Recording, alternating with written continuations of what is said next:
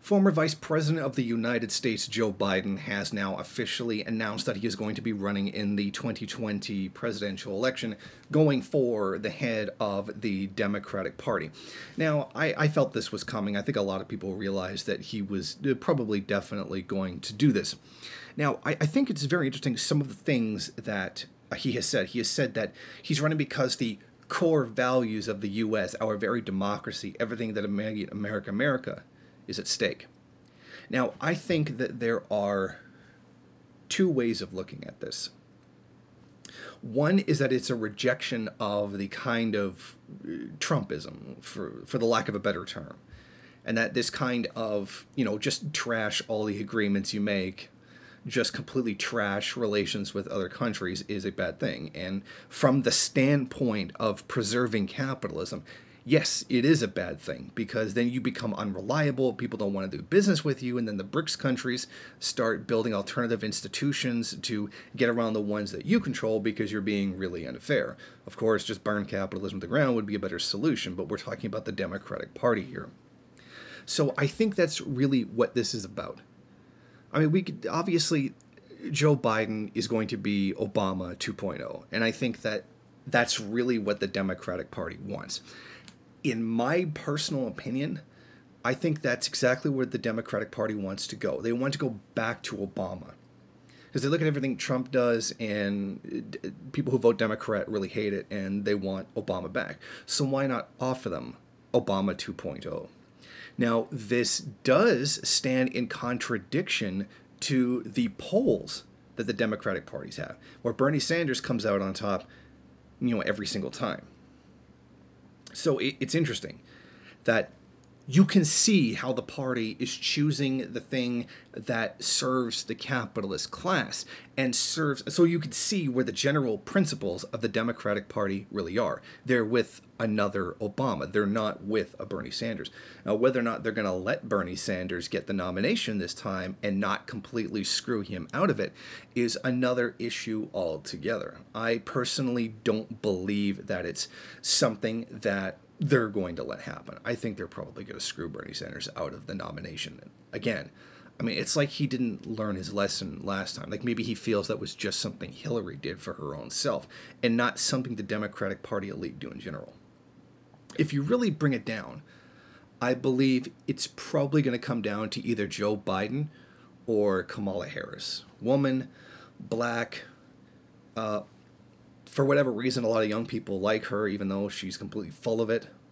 And I don't even just mean, I listened to Tupac and Biggie before they even were Tupac and Biggie. That whole kind of scandal that broke out. On the other side of that is I think really is the rejection of Bernie Sanders. I mean, we're seeing more and more progressives with what would be considered by American standards to be radical positions. AOC, Bernie Sanders, Yang, a lot of these things in general, like a complete abolishment of drugs. Elizabeth Warren saying debt forgiveness on student debt. So you see how many of these really, really progressive and left-leaning Democrats are appearing, and they are afraid of that. It's not like capitalism is under threat from the left. It really isn't. There basically is no mainstream left in the United States.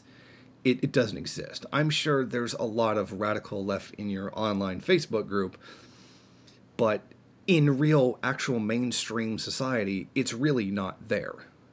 There's a great deal of very liberal ideas, and there's very many social democratic ideas. And that's what the Democratic Party really is afraid of.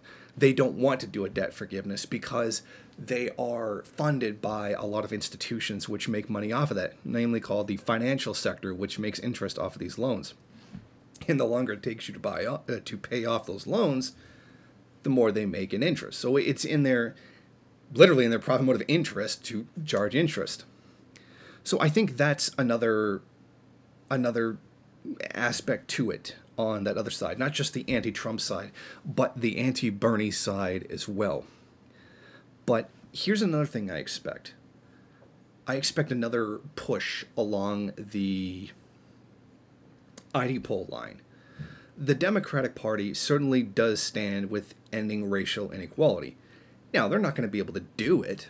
You can't end inequality in a system based on inequality, but the desire to do so is there, because these kinds of hostilities are not good for capitalism.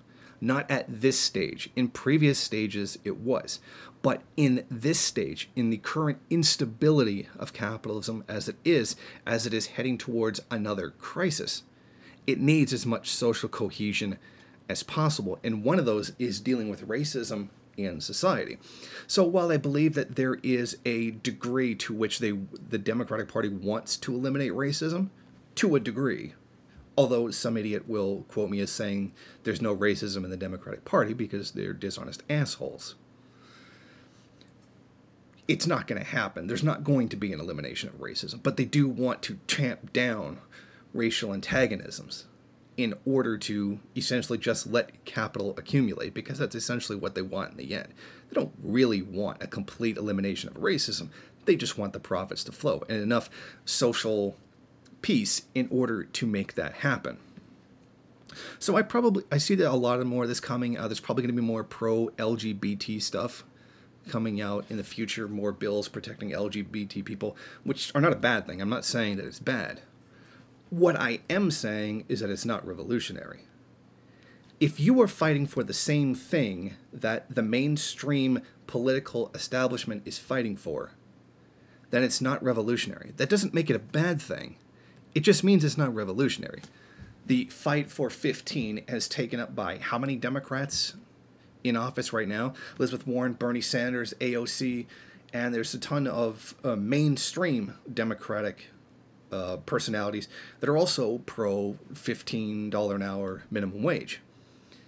The fact that the mainstream political establishment will fight for it, the fact that bourgeois economists will defend a $15 an hour minimum wage, shows that the bourgeoisie is okay with it to a large degree. There are some sections of the capitalist class who stand in contradiction to this because it undermines their bottom line, because labor is the only thing that's variable capital. It's not revolutionary. If the mainstream establishment is going to do it, then it's not revolutionary.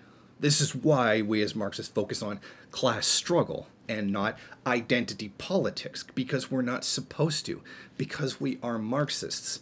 This does not mean that somehow racism doesn't exist, or that I believe that reverse racism exists, as one particular asshole likes to think.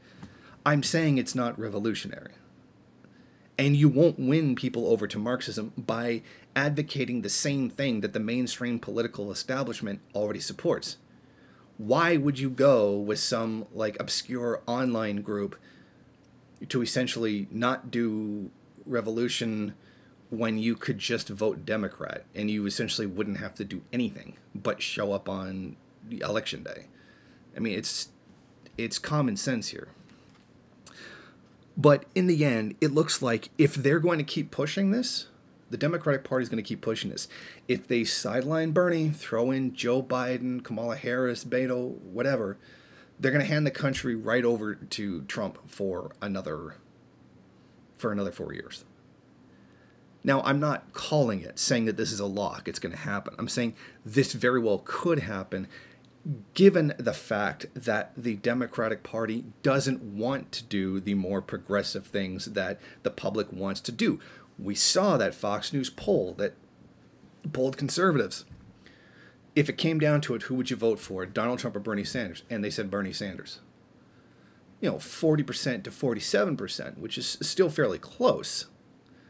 But that is significant, that even the conservatives would prefer Bernie Sanders over Trump. They can win if they choose Bernie Sanders. But Bernie Sanders is just a little bit too far left for the mainstream bourgeois establishment. So if I was the Democratic Party, I would give them Bernie Sanders, but put a hell of a lot of restrictions on him, which is probably, if they were going to go with Bernie Sanders, they would essentially have to, or he would represent too much of a threat to the system. So that's my take on the situation now that Joe Biden is running in 2020, whether he's going to end up the nominee for president or vice president, or even if it's him at all. This is basically what I think is going to happen. Thank you for watching. If you like this program, then please head over to my Patreon page and set up a monthly donation. It's your donations that keep this program running. Also, if you would like, please rate, comment, subscribe, and share in various social media.